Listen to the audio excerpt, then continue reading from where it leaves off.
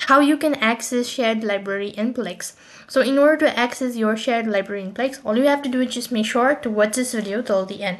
So first thing first, you know the drill, you'll have to log in into your Plex account. So for that, type in plextv.com and log in into your account by entering your credential.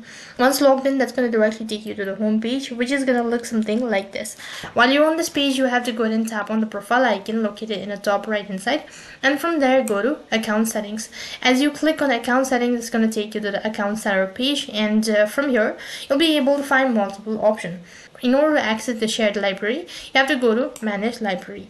After that, you'll be able to find this option as grant library access or view all friends. In my case, I've not accessed, but if you've already accessed, then you'll be able to see access the library that you've shared.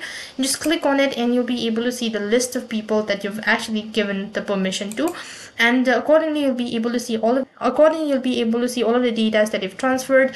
And that's basically how you can access your grant library.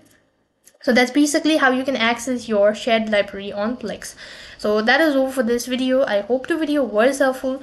Make sure to like, share and subscribe to our channel. Thank you for watching. See you in the next video.